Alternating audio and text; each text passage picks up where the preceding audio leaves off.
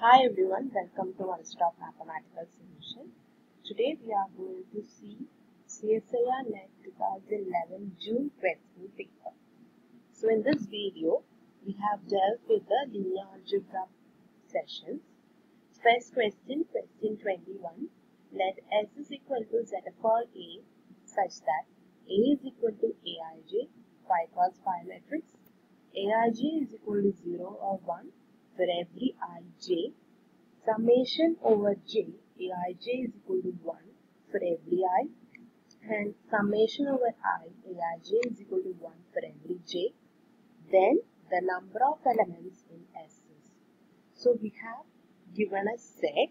We have to find how many elements are there in the set S. So let us look how to do this question. So we are given this set. So the set contains 5 by 5 matrix and each element is either 0 or 1. Also, sum of elements in each row is 1 and sum of elements in each column is also 1. So, if I take a 5 by 5 matrix like this and if I fix the first element in first row as 1, all the elements in that row will be 0 and all other elements in that column will be 0. Now consider the second row. Now I am taking the third element in the second row as 1. Then all elements in that row will be 0 and all other elements in that column will be 0. Now look at the third column. So third column I am fixing the last, that is fifth element as 1. So that column contains all other elements as 0 and all other elements in row as 0. So in the fourth column, I am fixing the second element as 1. So all other elements in that row will be 0 and all other elements in that column will be 0. Now in the fifth column, I am fixing the element 4. Only 4 is remaining because here we have fixed in the first element, here we have fixed 1 here, here we have fixed 1, so we cannot fix here. So again, here we cannot fix because 1 already appears here. So I can only fix 1 here in the last row as here. So if you look, this 1 can be moved into 5 positions. And as we move the position of 1, this position also changes. Also the position of this, also the position of this, also the position of this. So first row has 5 ways, second row has 4 ways, third row has 3 ways, fourth row has 2 ways, and last row has 1 ways. Therefore, number of elements in S is 5 into 4 into 3 into 2 into 1. That is, cardinality of S is equal to 5 into 4 into 3 into 2 into 1. That is equal to 5 factorial. So, our correct option is C. So, our next question is question 23. Let B be a non-zero n by n real matrix with n greater than or equal to 1. Which of the following implication is valid? So, we have given a non-zero real matrix and n is greater than or equal to 1. We have to find which of the implication is true. So, let us check how to do this. So here we are checking each options. The first option is determinant D equal to 0 implies rank of D is equal to 0. So I am here finding a 2 by 2 matrix so that I can generalize it. So I am finding 2 by 2 matrix whose determinant is 0. So I have got this. When you find the determinant, this is 0. And if you check the rank, it is not equal to 0. That is, rank is here 1. That is number of non-zero linearly independent rows. That is, determinant is equal to 0 but rank of D is 1. So this implication is not true. So let us check the next option. So rank of D equal to 1 implies, determinant equal to 1 implies rank of D not equal to 1. I am taking an identity matrix. So we know its determinant is 1 and its rank is 2. So rank of B is not equal to 1. So this implication is valid. So let us check the other two options also. So in C, rank of B equal to 1 implies determinant is not equal to 0. So find that matrix whose rank equal to 1. So I am taking this matrix. If you find the rank, it is 1 and determinant is 0. So this implication is not true for every D. So let us check the next option. Rank of B is equal to n implies determinant not equal to 1. So here I am taking the identity matrix. So you know that rank is 2. For 2 by 2 matrix is 2. For n by n it is n. And determinant is 1.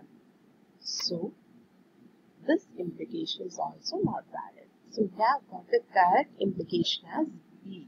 So let us check the options. So our correct option is B.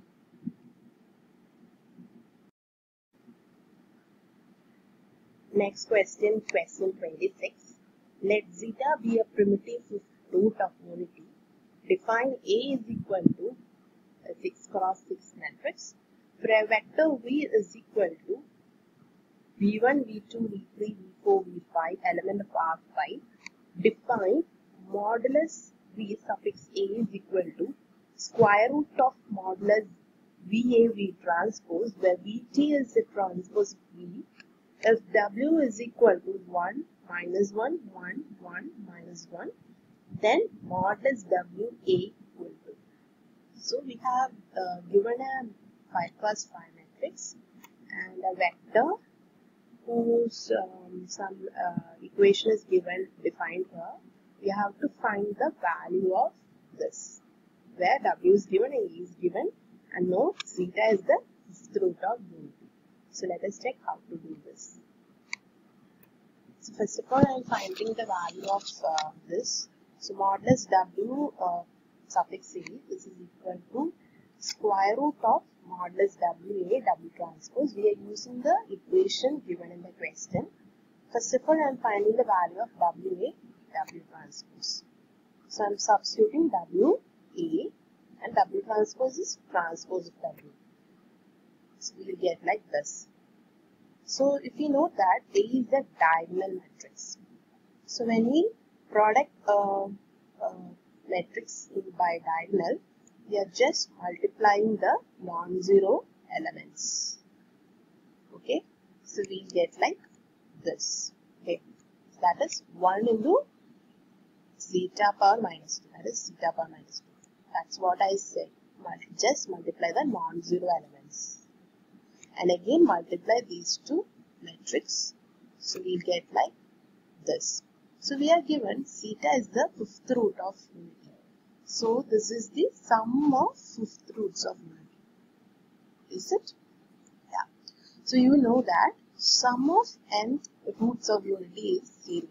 Sum of fifth root of unity is also 0. So we got WA W transpose value as 0. Therefore, modulus W suffix A's value is 0. So let us check the correct option.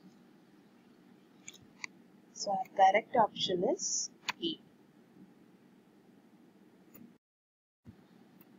So next question, question 29. The dimension of the vector space for symmetric matrices of order n cross n greater than or equal to 1 with real entries and trace is equal to 0 is. So we have given a vector space whose element is n by n symmetric matrices whose trace is 0. We have to find its dimension. So we know the dimension of vector space of all symmetric matrices of order n by n with real entries is given by this formula, that is n into n plus 1 by 2. So here in this question they have asked the dimension of vector spaces of n by n symmetric matrices whose trace is 0. So you cannot just say this is n into n plus 1 by 2. You have to minus the condition of trace being 0. So we get the dimension, that is n into n plus 1 by 2 minus 1. That is, now I am just rearranging so that you get the same possibilities as options. So this is equal to n square plus n by 2 minus 1. So let us check the correct options. So our correct option is B. Next question, question 35. Let W be the vector space called real polynomials of degree at most 3. Define T from W to W by Tp of x is equal to P prime of x, where P prime is the derivative of P. The matrix of T in the base is 1 x, x square, x cube, considered as column vector is given by. So W is given to be a vector space of polynomials, degree at most 3. So polynomials greatest degree is 3, okay. So we are defining a transformation by this formula. So we have to find the matrix representation of T with respect to this basis. So what we are going to do here is we are finding the transformation of 1 with respect to T, then x with respect to T, then x square of transformation, then x cubed transformation. Then we will find the matrix. So let us check how to do this. So P of 1 is equal to derivative of 1. So derivative of a constant is 0. So we are getting 0. P of, so now we are writing 0 as the linear combination of 1 x, x square, x cube. So we get like this. Now let us take P of x, that is 1. So now I am writing this as the linear combination of 1 x, x square, x cube. So 1 into 1, all other terms will be 0. P of x square is 2x. Write it as linear combination of 1x, x square, x cube. Now P of x cube, 3x square. Write it as linear combination of 1x, x square, x cube. Now I am going to write the matrix representation. So first column is the column for this P of 1. So write all these constants. Okay, you get all terms as 0. Now write P1x constants as the columns. It's 1, 0, 0, 0. Next, write it for P of x square. 0. Sorry. So write it for 2x, that is 0. Then 2, 0, 0. Again for 3p of x cube, that is 0, 0, 3 and 0. So this is the matrix representation of T with respect to the given basis. So let us check the correct options. So our option Z is correct. Next question 72. Let Aij is equal to Ai into Aj for 1 less than or equal to Ij less than or equal to n, where A1 into etc. up to An are real numbers. Let A is equal to Aij be the n cross n matrix then. So we have given an n by n matrix whose element satisfies this formula. Then we have to check which of this following option is true. Note this is a part C question, so you have more than one options correct. So here you are going to write n by n matrix. So it is like A11, A12, A1n, then A21, A22, etc. up to A2n, etc. up to AN1, AN2, ANn. So in this question we have given Aij is equal to Ai into Aj. So I'm just going to substitute in every elements. So you get like A11 into A1, 1, A1 into A2, etc. up to A1 into An. Similarly do for all the elements, okay? Now, whatever I'm going to say, just imagine it, okay? From the first row, I'm taking A1 outside, okay? Keep A1 outside. Now, from the first column, again I'm taking A1 outside. So you get like A1 square outside. Inside, you get like first element as 1, here A2, A3, etc. up to An, here A2, etc. up to An. Okay. Now keep that a1 square outside. Okay. Now from the second row I'm taking a2 outside. Okay. Keep a2 outside. Now from the second column I'm taking a2. So we'll get a1 square, a2 square outside. And similarly, you are taking a3 from third row and third column, a4 from fourth column and fourth row, etc. We will continue up to nth column. So when we do that, we are gonna get like a matrix, which I am gonna see. Okay, I think you all got that matrix. Okay, let's see how it looks like. So I hope all of you got this as the matrix. Okay. So now I'm gonna write. So now you know the characteristic polynomial of n cross n matrix. How to write that? So you are gonna use this formula, that is x power n minus trace of x power n minus 1 plus etc. up to minus 1 whole power n determinant of a equal to 0. So you just substitute all those values. Okay, here trace is n. Okay, all other values are going to be 0. Just check that, because just check it and you will get this characteristic polynomial as x power n minus n x power n minus 1 equal to 0.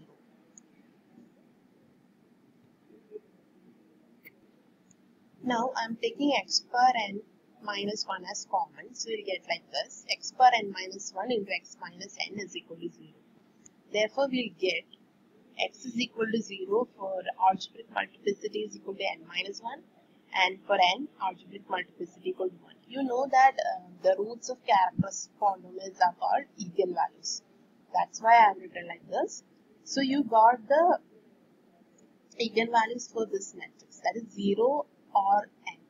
I mean 0 and n. Okay. So the determinant of A, this matrix, is equal to 0. So it's a singular matrix. Okay. And if we note that a1 square, a2 square, etc. up to an square is positive. Okay. And n is also positive. So we know if eigenvalues are greater than or equal to 0, then matrix is positive semi-definite.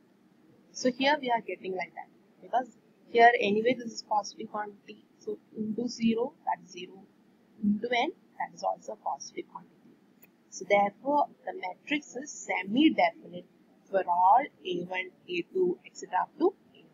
So let us check the correct options.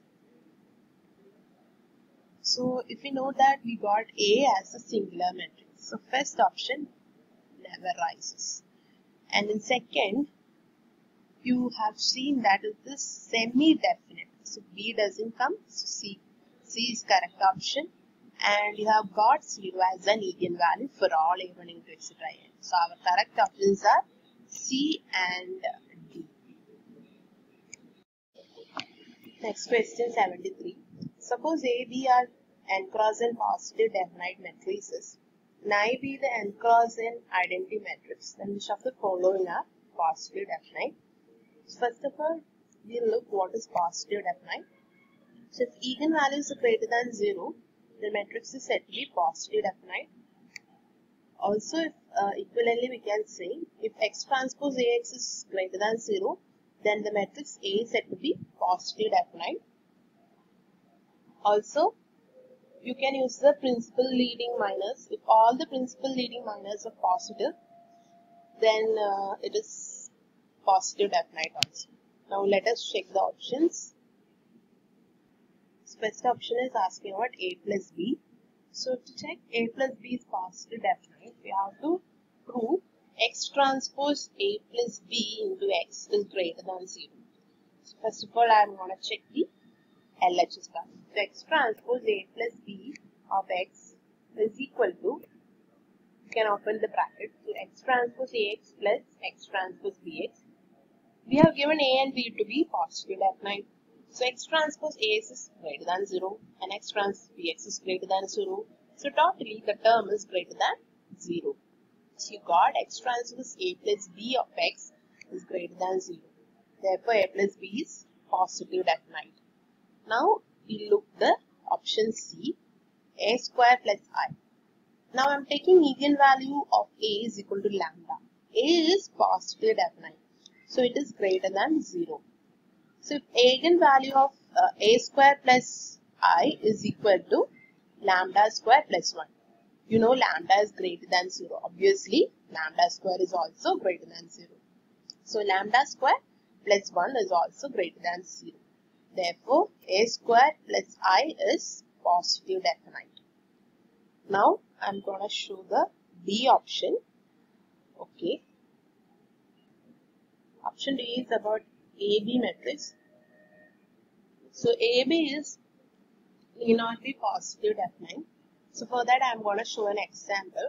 So, I am taking a matrix A like this and B to be this. So, find the eigenvalue of A now. You get like this. Both are positive. So, A is positive definite and eigenvalue of B is this. So, B is also positive definite. Now, find the matrix AB. Find the matrix AB. So, we'll get like this. So, here I am using the principal leading minus. So, if we check principal leading minus, that is, it is to be negative here. Here it is positive. This is okay, but here we are getting negative. But we need all the principal leading minus to be positive. Here one is negative. So AB is not positive definite. For certain example, we may get AB to be positive. But we have to get all the matrix AB as positive definite. Then only it will be, our option will be correct. So here we are getting an example which is not positive definite. Similarly, you can define an example for B option, that is ABA. That also need not be positive definite for certain example. You can just find out that. I have not given here, but you just find it out by yourself. Okay. So now let us look into the correct options.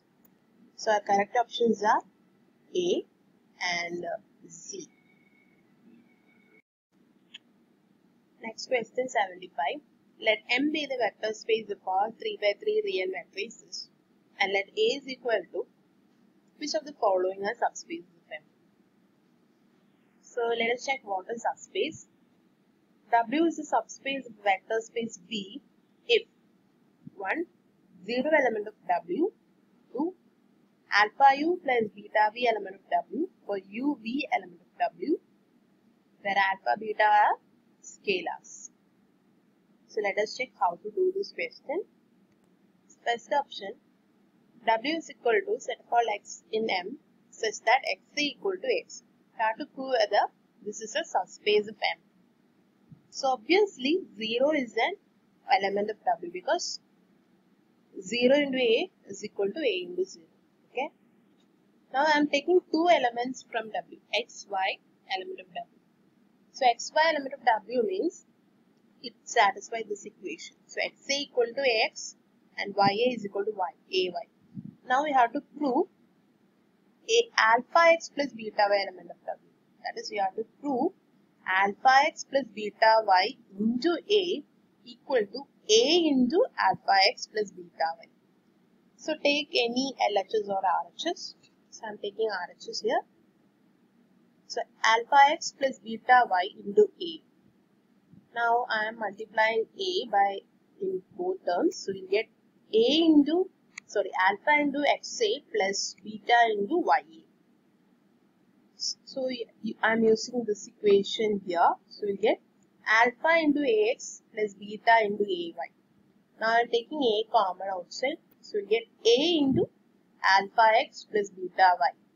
So we have got LHS equal to RHS. Therefore, alpha x plus beta y element of W. Therefore, this set is an subspace of M. So, similarly, you can prove option B and C as subspace of M. Similar condition, okay? Now, I am going to check option D. So, option D is like set of all x in M such that determinant of Ax equal to 0. Obviously, 0 is an element of W. So, what condition is problematic is second condition. So, I am using an example for this. So, So I'm taking two elements from W.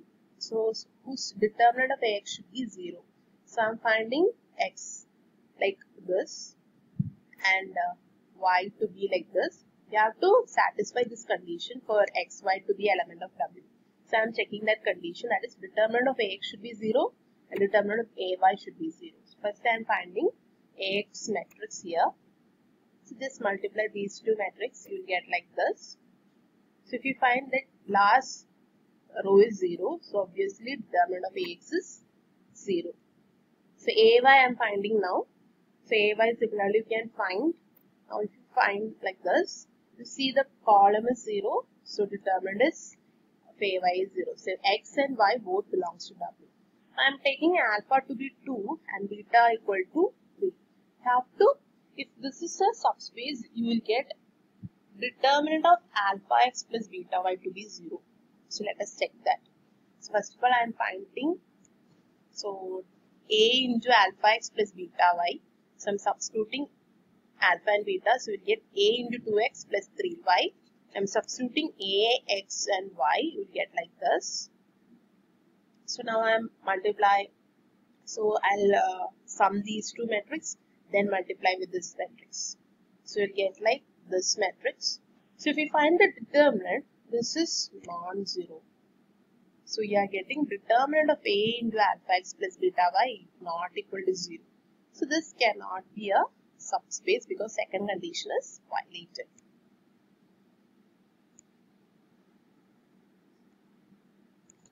So our correct options are A, B and C. So next question 76. Let W is equal to set of all P of B such that P is a polynomial with real coefficients where B is equal to the matrix. The dimension D of vector space W satisfies. So we have to find the dimension of this vector space. So let us check how to do this. So first of all, we are going to write a general polynomial. So we know P of x is equal to a0 plus a1x plus a2x square plus an x power n. Okay. So in our vector space, it contains P of B elements. So instead of x, I am replacing with B. So P of B is equal to a0 plus a1b plus a2b square plus etc. up to an b power n. So we have given the matrix B, that is equal to this. So I'm finding now B square. So you get like this matrix. Now if you find B cube, you are getting the identity matrix. So B power 4 will be B power 5 will be this matrix, B power 6 will be again identity. So this cycle is going to continue. Now I am going to substitute these matrices here so that you can just arrange same elements in a bracket. So we'll get like P of B is equal to C0 plus C1B plus C2B square. Okay, where C0, C1, C2 are these elements. Okay, so we want dimension of W. So dimension of W is 3. That is 1B square. So it contains 3 elements. So these W is vector space of polynomials of degree less than or equal to 2. Therefore, dimension is equal to 3. So whichever option contains 3, that will be our correct option. Okay. So let us take that. So our correct options are C and D. Okay. Next question 77. Let N be a 3 cross 3 non-zero matrix with property N cube is equal to 0. Which of the following are true? So we are given N is a non-zero 3 by 3 matrix such that N power 3 is equal to 0. Therefore, this implies N is an nilpotent matrix of index 3. So nilpotent means all its eigenvalues are 0. So here its algebraic multiplicity is 3 because we have taken a 3 by 3 matrix. Now I am forming the matrix N by help of Jordan canonical form. So after this I am finding the geometric multiplicity of 0. So when we find that it is equal to 1, here actually there is a mistake, it is actually 1. Therefore, n is not similar to diagonal matrix because algebraic multiplicity and geometric multiplicity are different. So it is not diagonalizable. So now I am finding the eigenvectors of 0. So using this formula, n minus 0 I into x equal to 0. So x is a 3 cross 1 matrix, x1, x2, x3. So multiply these two matrices and equate to 0. So we'll get x2 equal to 0 and x3 equal to 0. x1 can be any real number, okay? So we have got eigenvector as x is equal to z0, 0, c element of R. So therefore we have got only one non-zero independent eigenvector because this can be written as c into 1, 0, 0. So there is only one independent eigenvector. But we can find many eigenvectors, okay? Because when we replace c by different numbers, we get different eigenvectors. So now let us check the options. So we have got n is not similar to diagonal matrix, n has one non-zero independent eigenvector, but n has infinitely many eigenvectors. Our options are A and C. D is not correct because there are 3 linearly independent and we have only got 1 linear independent, okay? Just look at that options properly, okay? Thank you for